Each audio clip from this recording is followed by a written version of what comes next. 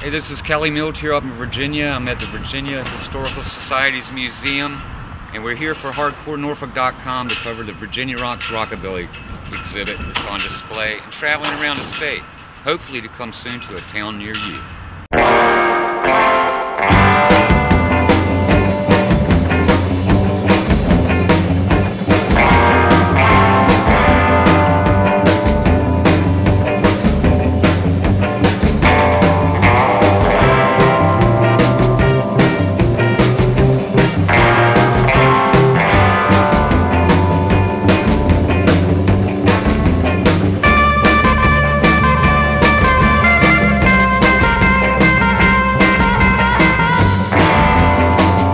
Part of history, it's a significant part of Virginia history, a story that hasn't been told.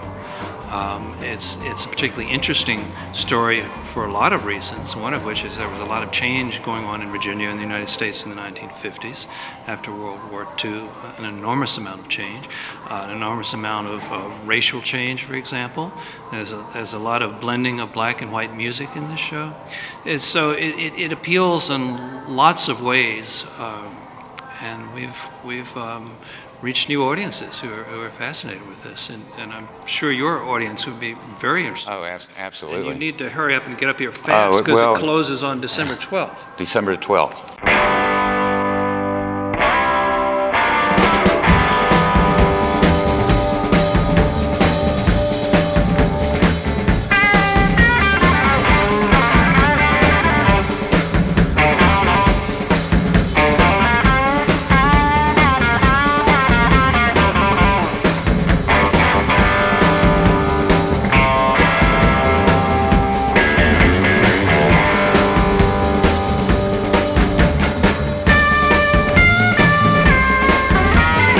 Well, one of the components of the show that I found most interesting are the clips. We have two video monitors.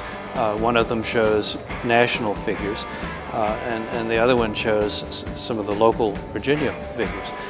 Now, I'm old enough to have known the major figures, the national figures, Little Richard, Jerry Lee Lewis, Elvis, of course.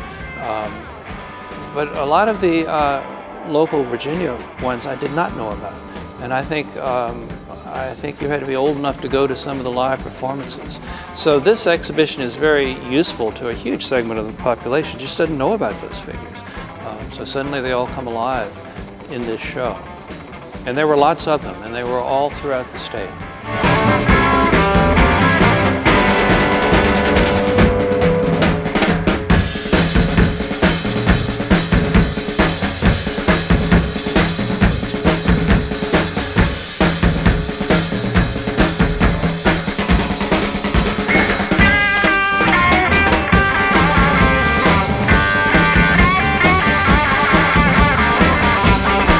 Folks, that's about it. I've ordered a cherry Coke and burger and fries here at the Virginia Historical Society, and Paul Unger and I are signing off and getting ready to head back to good old Tidewell and Norfolk and Portsmouth.